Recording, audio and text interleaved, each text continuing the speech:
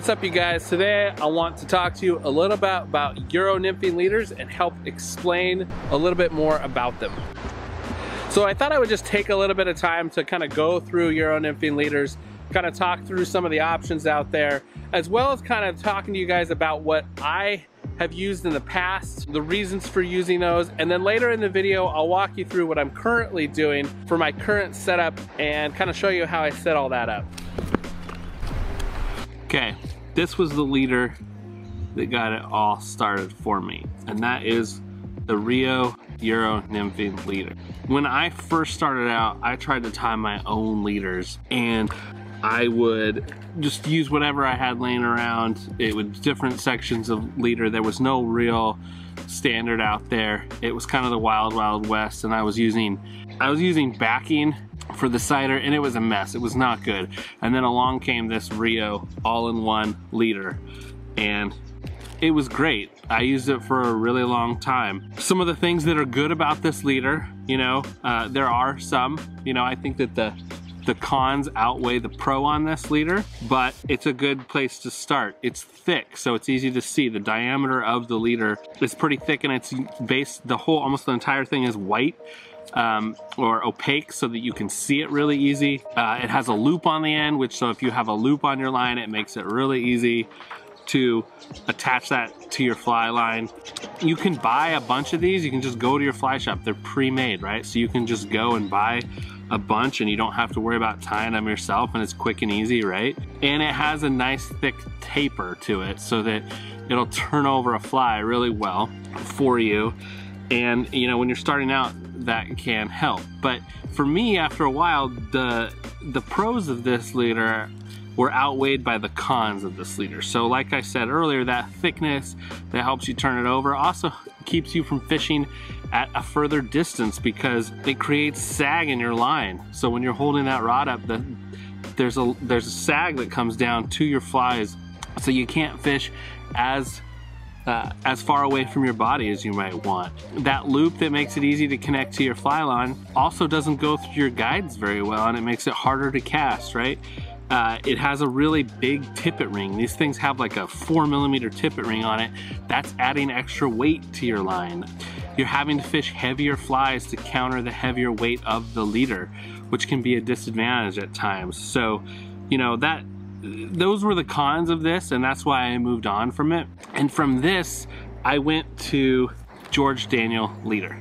The George Daniel leader is basically taking a 9-foot 4X leader and cutting back 3 feet off of it, and then tying sections, 2 to 3 foot sections of cider material from that tapered leader to a tippet ring, right? And so the advantages of this one compared to the Rio one, when I went from Rio to the tapered George Daniel version, is that I was able to use a little bit thinner diameter. So I wasn't using this really thick 2X to 3X version, right? Or 0X to 2X. This was a thinner diameter, right? It allowed me to fish a little bit smaller. I used a smaller 2mm tippet ring to the end of my cider material. But some of the disadvantages were the same as the Rio, right? It still had that loop at the end.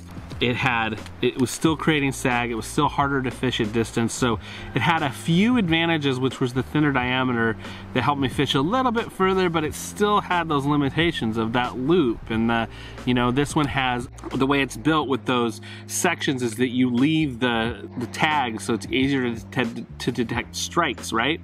But those also create wind drag and weight in the leader. After I played around with that for a few months, I moved on to what I would consider the best all-around leader for a beginner, which is the Modern Nymphing DVD series by Lance Egan and Devin Olson. They have a leader formula in there, and that was the one that I moved to next, and I think that that's the best kind of beginner Euro leader out there. And so I moved on to this leader right here, which is a hand-tied leader, and it is comprised of 3.5 foot sections of 20 pound, 15 pound, and 12 pound maxima to make up the taper. And this version right here is 15, 12, 10.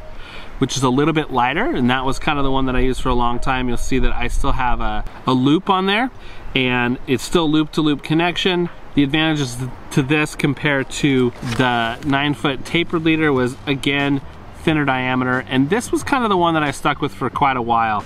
And you know, I got past that limitation of the loop-to-loop connection by doing a super glue splice. But to me, the super glue splice went through the guides really well, but it wasn't that reliable, and it was also very hard to get set up. So this was kind of the one that I moved on to, and I stair-stepped my way down. So if you're a beginner, I would say you try this in the 15, 12, 10 kind of makeup, right? 15 pound to 12 pound to 10 pound to cider to the tippet ring, and then stair step your way down. So that's what I did. Then I went to 12, 10, 8, and then to what I'm at now, right? And what I'm at now is different than this, and I will show you guys the setup that I'm currently using in just a minute. Okay, so I just wanted to take a second to say, if you're enjoying these videos, please think about hitting that subscribe button down below. It helps me out a lot and lets me know that you guys are enjoying these videos. Let's get back to it. Okay, so I want to talk to you guys about the leaders that I'm currently using, okay? I'm using 2 micro Euro leaders. One is just for straight nymphing when I know I'm not going to be throwing a dry fly, and that is level line. It's 13 to 14 feet of 4X cider material. That's all it is, to a tippet ring and then the tippet. 1 piece of level line, that's all I'm using. Goes through the guides really well. That whole long piece of cider material helps me see it a little bit better when it's that really ultra thin diameter, and it's really quick to change out. If I break this thing, I can just run off a whole nother piece and I'm back in the game and I don't have to worry about that. So it's really fast and easy to use. The other one that I use is for a dry dropper, right? And I will throw a dry dropper on my Euro rig a lot. So I carry 2 reels with me, and I know that's a lot to manage, but I haven't found a better solution than that. And that one is all clear leader material, no cider built in. It's 20 inches of 8 pound maxima to the fly line, and then it's 5 feet of 3X, and then 7 feet of 4X to the tippet ring. And that's all it is. And don't worry about the details now. We're gonna tie that in just a second and show you what it's all about. But that is the one that I use for dry dropper or on ultra clear water where I don't wanna spook the fish with a big piece of cider material that they might see. And on that leader, if I'm throwing dry dropper, I don't add anything to the line. And if I'm gonna switch over to nymph, say I still have that leader on and I don't wanna switch reels, I can just use some cider wax that I carry, and I'll just paint the line, and then I can nymph, and then I can wipe that off and I can go back to dry dropper. So it's super versatile in those situations. So I carry those 2 setups, and they're both micro Euro leaders, okay? They're not necessarily the best to start out with because they're not super easy to cast, but over time, as you get better and better at casting, you will realize that these leaders are kind of elevated above those pre-packaged ones. And you know, I just want to say that this is like personal preference. I think you guys are going to have to do a little bit of exploring in Euro leaders to figure out what really works best for you and your situation. You know, my setup will probably be different in a year from now. It's continuing to evolve. This is a fairly new thing. But this is where I'm at right now, is those 2 micro Euro leaders for 4 different situations that I need them for. So yeah, that's my current setup, and I'm gonna show you guys how to tie those right now. Okay, so I'm gonna show you guys how I tie my Euro leader that I use for dry dropper. This is a clear airflow line, Euro line, with a tiny, tiny little micro loop there. I don't know if you guys can see that. Hopefully you can. It's super tiny. I'm gonna show you how I tie my leader.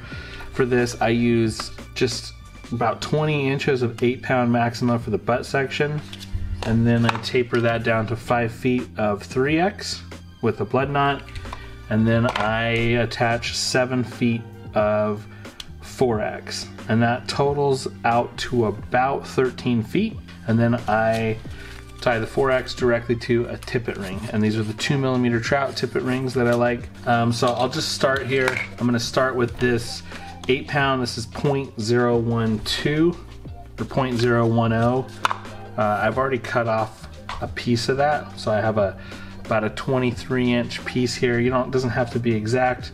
I use this for the butt section because I'm gonna tie this directly to that loop. And so I want a little bit heavier section connecting that, just so that it doesn't cut through that loop. But I'm gonna take about 5 feet of 3X. I'm just gonna pull that off. Just cut that, so I measured that and I cut it. So now I have about 5 feet of 3X, and I'm gonna attach that to my other 8-pound butt section. I'm just going to do a blood knot.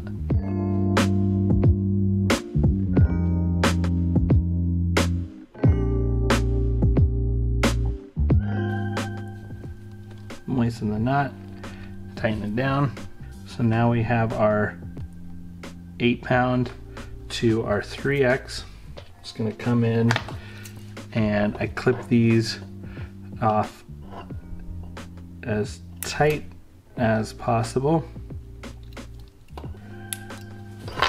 So now we have our 3X attached to our butt section. Now we're going to take 7 feet of 4X. Got 7 feet measured out. Snip that off.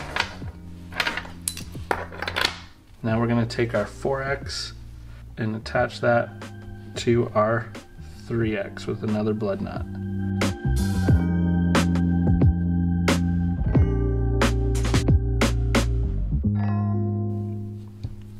Get those knots nice and wet. There we go. Trim off our tag ends here. Super flush up against the edge of that blood knot, and that's important so that it'll slide through the guides. So now we have our 4X attached to our 3X. We're going to go ahead and grab a tippet ring.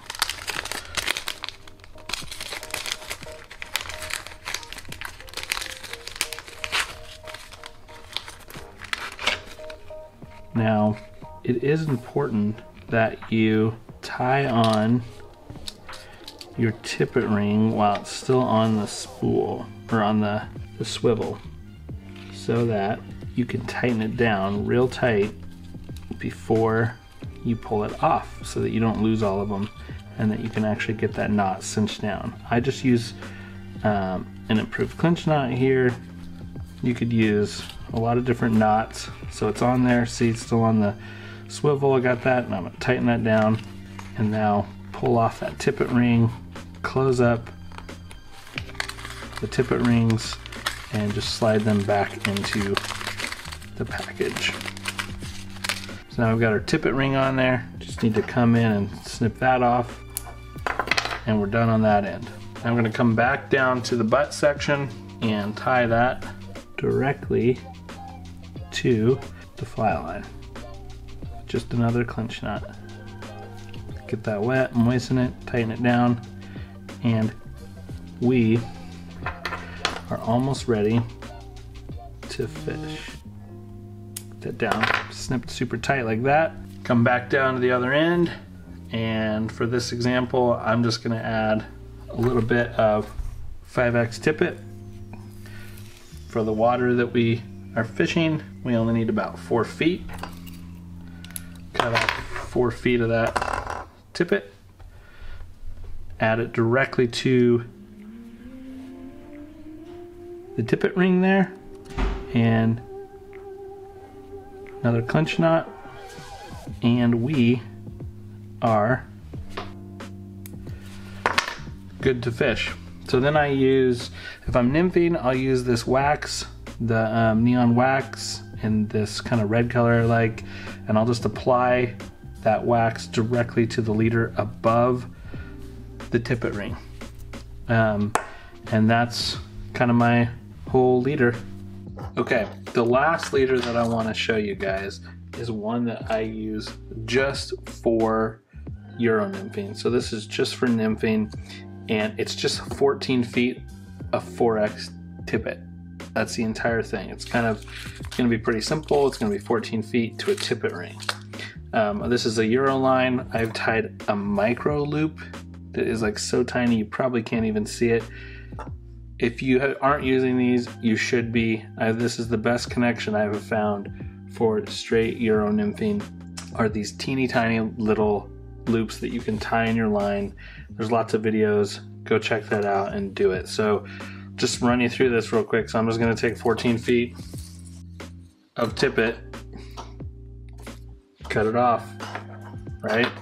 And then I'm just going to take the end of that 14 feet and I'm going to use just a regular clinch knot on the end of this fly line. And that's what's so great about this, is it's micro. So It really cuts through the water and the wind and gives you the best strike detection possible, I think, that you can get. So just a clinch knot straight to the end of that fly line, which in my opinion is pretty awesome. It goes through the guides like there's nothing even attached. See that connection there is, let me move that, is pretty darn seamless.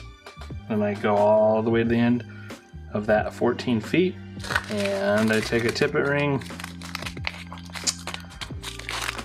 and I attach that directly to it, just like we did on the previous leader. So just gonna attach, you guys can see that, just gonna attach a tippet ring to the end of my cider material. This is 4X cider material for the whole thing. Go through there twice, regular clinch knot, tighten that down real tight, remove it from the spool, put that away, and just like before, we're gonna clip this off super close to that tippet ring, and then all you have to do is attach your tippet to the end of this, and you've got a completely finished nymphing leader that I have kind of simplified, and this is kind of my go-to now. It's just 14 feet, straight 4X cider material. Works like a charm. Man, you guys, I was really hoping to catch a fish for you guys in this video, but I don't know if you can see this, but that is just straight chocolate milk. So what a bummer. Anyway, that's the video. Let me know what you guys thought down in the comments, and I will see you guys in the video again next Tuesday. In the meantime, go catch some fish. Thanks.